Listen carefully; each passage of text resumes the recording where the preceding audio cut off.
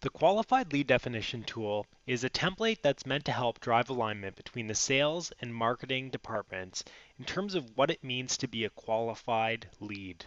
So all you have to do is first for a highly qualified lead, you map out the explicit and implicit criteria. So explicit criteria includes things like company contact, buying stage and need. And implicit criteria is recentness, activity level, action, and registration. Once you've filled in profile stage and need for highly qualified leads and also just qualified leads, then you need to get sign off from both the sales and marketing departments so that everyone is on the same page.